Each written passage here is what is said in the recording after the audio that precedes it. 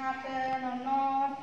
Something which is not necessary that we should worry about, but we keep worrying. So that's what anxious is. So have you ever been anxious about anything? Yes. We do, don't we? Of course, every moment, every second, every minute, we be anxious.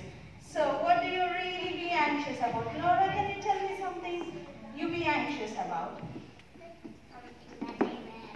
Yeah, so you're anxious about what I'm going to wear.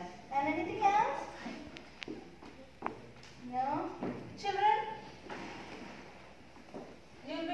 What about you would be anxious? You'd be anxious about what am I going to eat for lunch, don't you? What the school cafeteria is going to give, what mommy is going to cook, whether I'm going to get my birthday present or not. Would you be anxious?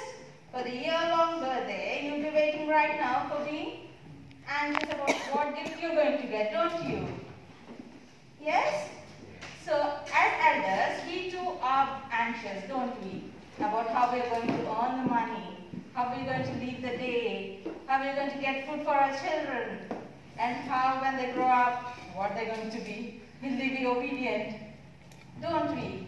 Yeah. So, but the Bible says, if you turn with me to the book of Matthew, 6th chapter, 25th verse. It says, therefore I say to you, do not worry about your life, what you will eat.